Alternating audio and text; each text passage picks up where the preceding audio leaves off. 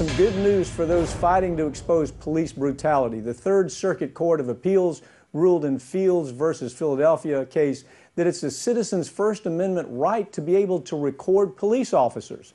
The ruling cited George Holliday's filming of Rodney King's brutal beating by LAPD officers, which was a rare event then, but it's very commonplace now.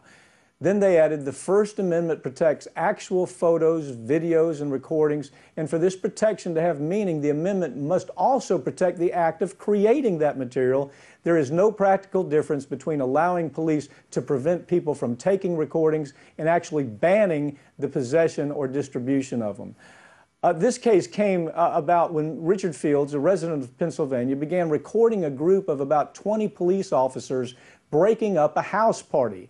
The officers arrested Fields for refusing to leave the sidewalk, and then a judge in the state defended the officers, saying Fields wasn't protected by the First Amendment in a ridiculous decision by that judge.